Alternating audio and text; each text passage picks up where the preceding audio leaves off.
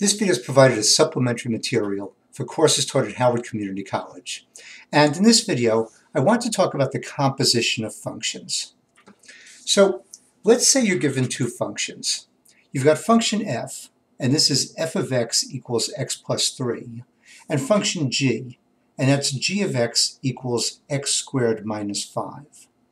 And then you're told to find this thing. Inside parentheses, you've got an f, a small closed circle, and then a g. And then you close that parentheses, open up another one, and put an x in there. This is called the composition of these two functions. We read this as f composed g of x. Now, another way to write this, which is much more convenient, would be f, and then f to the f you want parentheses, of g, and after g you want parentheses, of x. And then you're going to close those parentheses. So this is f of g of x. And all we're going to do is we're going to work our way through this by starting in the innermost parentheses. We're going to find what g of x is. Okay? So we're told what g of x is. G of x is x squared minus 5. So I'm going to take this g of x and replace it with x squared minus 5. So that means I'm going to have f of x squared minus 5. Now I have to find out what this is. Well, I know what f of x is. F of x is x plus 3. And if I change what's inside those parentheses, instead of an x, I've got an x squared minus 5. What that means is I'm going to take the x plus 3, and wherever I have an x, I'll replace it with x squared minus 5.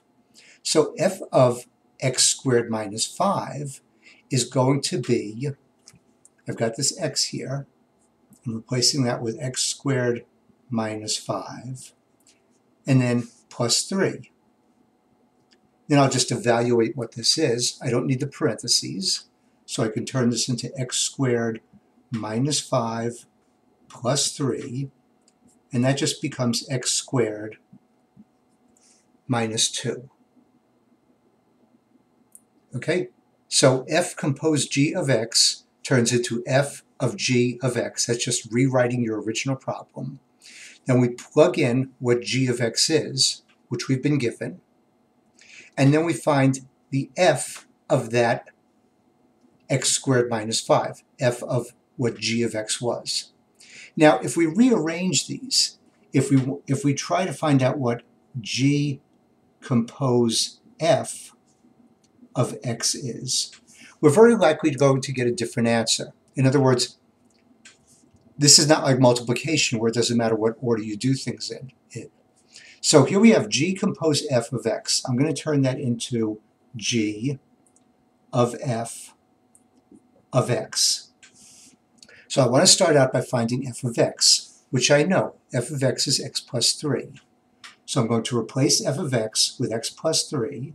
That means I have g of x plus 3.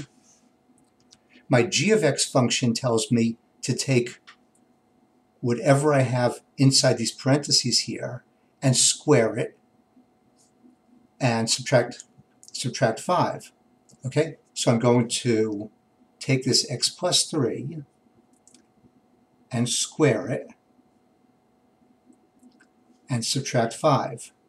So let's square x plus 3. That's like x plus 3 times x plus 3. If we FOIL that out, we're going to get x squared plus 6x plus 9 minus 5. And then we'll combine this 9 and the negative 5. So I'll have x squared plus 6x, 9 minus 5 is positive 4. Okay, very different answer than what I got for the f of g of x. Okay, so going through this one more time. What you do, I'll do the g compose f of x. What we do is we rewrite this as a function of a function, g of f of x. Then we know what that innermost function is, f of x, because we're given that.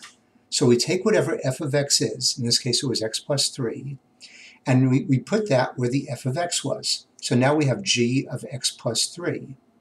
Now all we do is take that g of x function and replace the x with x plus 3, which gives us, in this case, x plus 3, that whole expression squared, minus 5.